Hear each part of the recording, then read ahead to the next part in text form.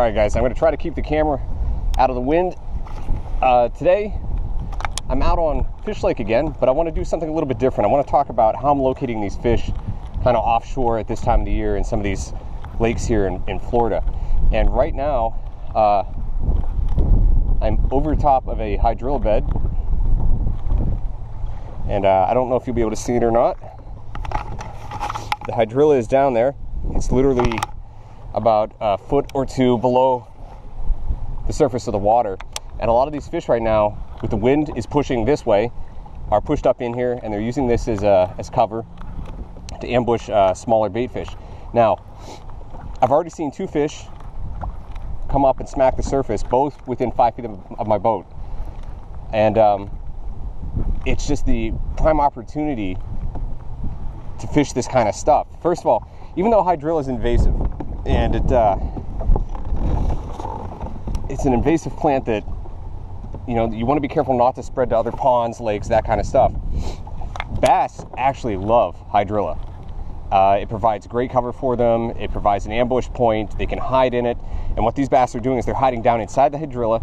They see something up on the surface, they run up and they grab it, and they dive right back in. So if you're going to fish thick hydrilla, make sure you've got some braid or some heavy line. I'm fishing 14 and 17 pound fluorocarbon, which this stuff's pretty hard to break.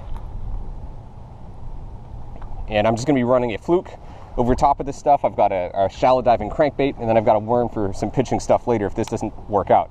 But that's what I'm focusing on today. It is fairly windy out, 12-mile-an-hour winds. I've got my anchor, my $20 anchor from Academy. I'm going to try to keep my butt seated for most of the day. The waves are a little bit bigger than I feel comfortable standing in, but you know, we'll do what I have to catch these fish. But I've already seen two fish come up the surface, and hopefully we'll find a couple more.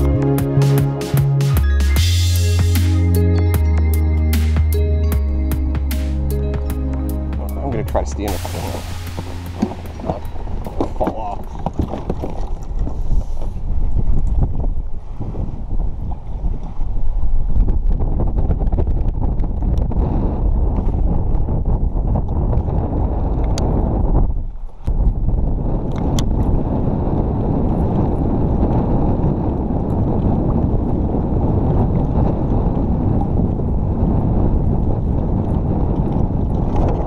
First fish of the day. This little guy, not huge, but he's right where I thought he'd be. Let me turn out of the wind here, and he came up out with the hydrilla to grab that fish, or to grab that fluke. Most of these fish, it's probably only about 4 or 5 feet deep here. Most of them are held off in that area. I know as we push up towards the reeds there, the hydrilla gets to be about almost underneath your boat. The bass I just caught was actually warm. It wasn't cold. We've had some, the water's warming up definitely down here in Florida. We've had some high 80s roll through. We're going to be that way for a little while now. And the wind is strong enough that it's actually pushing my boat despite the anchor. I'm drifting just a little bit, but what I'm going to do is just use the anchor to slow myself down, not necessarily stop.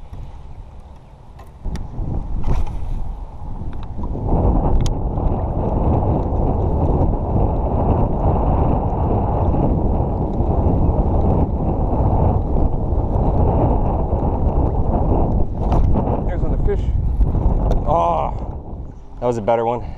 Not huge. Probably about 2 pounds. So really just had those two bites. I saw 3 fish though total. The 2 I had on plus another one come up in surface. So I'm not really sure where they're concentrated. I caught those guys out that way. So I'm wondering if that's where they're at. But I want to keep moving up. This is all grassy up through here. And check this out. I'm going to throw the crank a couple times here out towards the deeper side of this hydrilla bed. Nope, I got caught in hydrilla there. I just hooked into a fish with a spinnerbait. Hit the water, it's been in the water for like maybe 10 seconds, and it's a big one.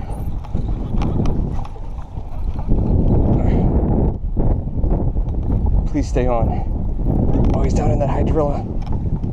I gotta get his head up. Oh, hell yeah. There we go. Look at that pig. Oh my gosh, just popped out. Whew. Beautiful bass. Oh, let's get a weight on her and see how much she is.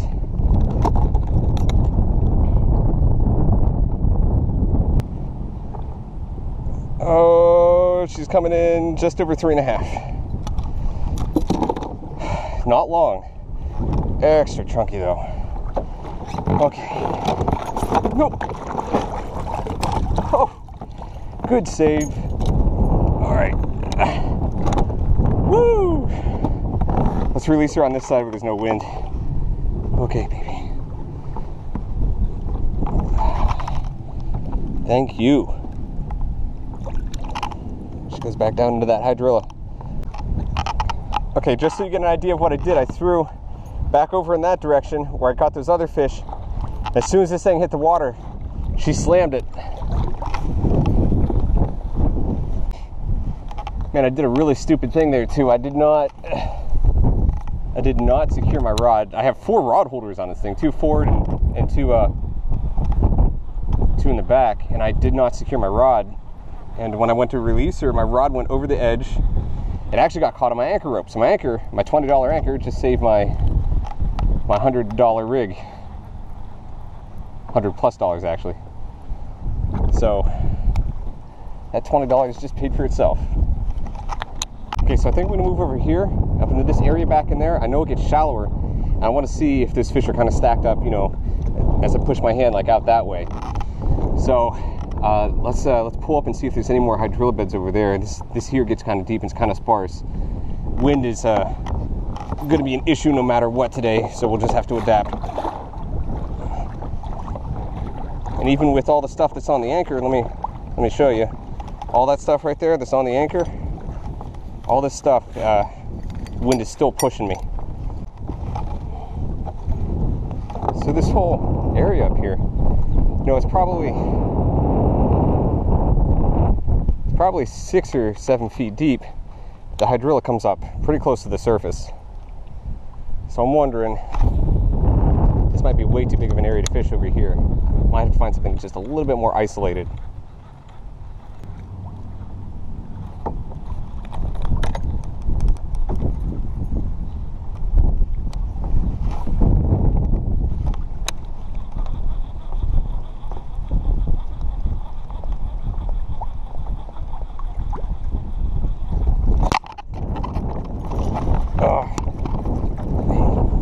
Not as big as the last one. That's a decent fish. Absolutely obliterated this spinnerbait here.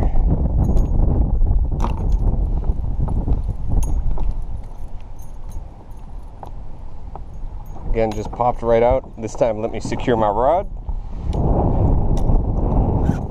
There we go. Another pretty fish. Let's get it back in there. Goes.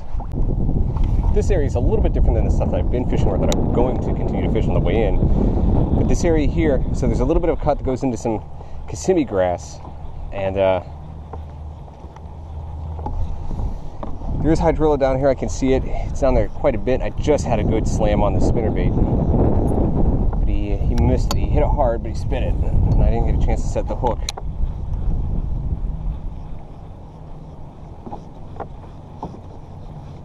If you look back there, there's a little bit of eelgrass. Oh, some baitfish just jumped right there, but that's because of my spinnerbait. Now, there's a little bit of eelgrass, and I'm thinking that in this corner here, obviously there's baitfish pushed up in here. I wonder if there's some bass pushed up in here as well with those baitfish. See, the other predominant hydrilla bed that I know of in this lake is here, in this corner, which is just off the boat ramp. This is where I was catching them the other day. And I brought my son here, and continued to catch them a couple days later. So with the wind that's consistently blowing up into this corner, I have a good feeling they're still probably here underneath the hydrilla. I think it's over just a little bit more. I think I'm just off. It did have a fish jump right there though.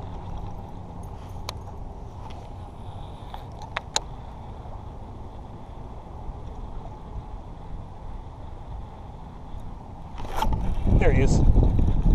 Oh, he missed it. He missed it. I knew there was one there.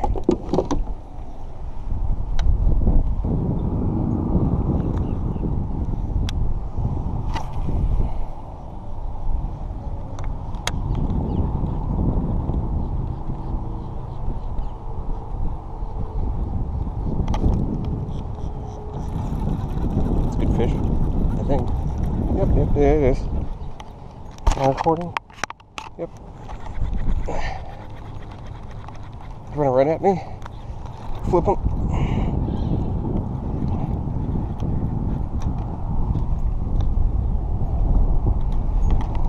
Oh, come on, 7-foot rod. Don't feel me now, flip her in here.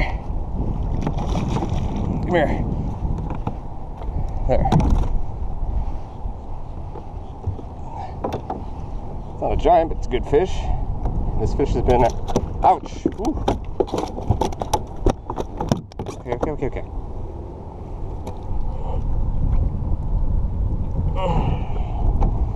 This fish has been caught before.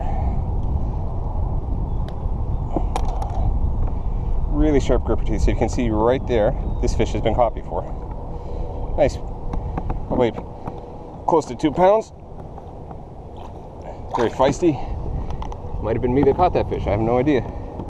I'm assuming because this weather pattern, this wind pattern really hasn't changed in the last week or so. A lot of those fish that I caught are probably still in this area somewhere. That guy smoked this fluke and immediately went down into the hydrilla. So they're still buried them down on the hydrilla. Something jumped right there. Chasing some bait fish. But I thought he was way bigger than he was. He fought pretty hard. Alright, well that's going to wrap it up for me. I think what I'm going to do here is I'm going to come down here and fish this corner just a little bit before I leave, just for fun. I think this is the edge of the hydrilla mat, kind of comes out around here. So if you're out on kayaks, any of these lakes in Florida, you know, right now it's the time of the year if you can find a nice grass mat or hydrilla bed, you know, flying a fluke over top, crankbait or spinnerbait, that's going to be key to catching some fish. Even in lakes like this, like you think they'd be pushed up against the shoreline and along those reeds. They're not. They're out, you know, 20, 30 yards out in underneath these hydrilla mats. So I'm going to drift down here again and see if I can't find where this mat kind of starts. Anchor up there and fish it for a little bit, and then I think I'm going to head home. But I think tomorrow I'm going to go out maybe to a lake chain up in Orlando, or I might head out west towards Haines City. I'm not sure yet. I have to decide. But either way, I'm definitely going out tomorrow as well, and hopefully we'll get some content for you guys. If you're watching this, thanks for watching. Good luck with the fishing. If you happen to catch any monsters, let me know. Otherwise, I'll see you in the next one. Oh, that's a big fish. Oh, it came off. No. No, it came off. Oh, that was a big fish. I was messing with the stupid GoPro.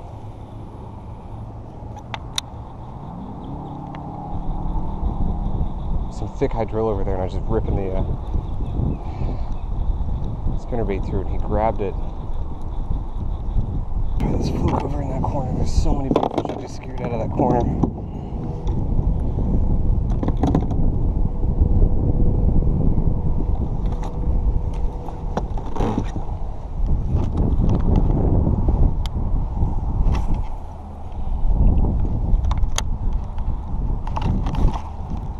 Oh, that fish came up off the surface to grab it.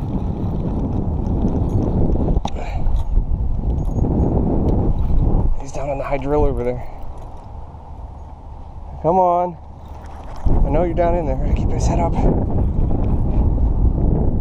on.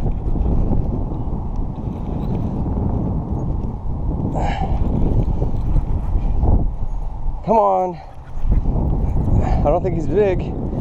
He's all wrapped up in hydrilla. He's not. Alright. I think they're pushed up in that corner back in there.